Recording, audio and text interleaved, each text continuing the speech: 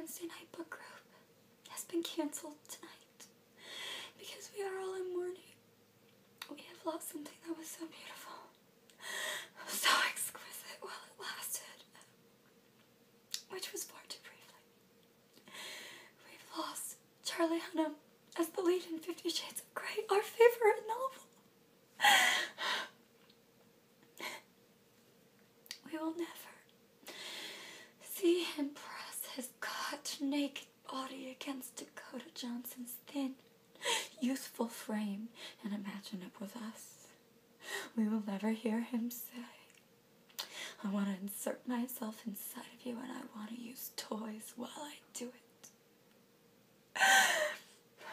We will never hear him tell a woman that could be us. I want to tie you down with ropes until it hurts, and then I want to fuck you until your pussy chaves. I'm so sorry. I don't know if I can go on.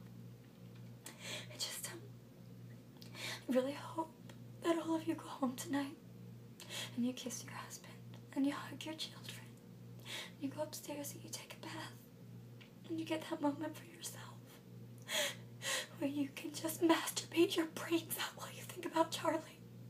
Okay? In memory of Charlie.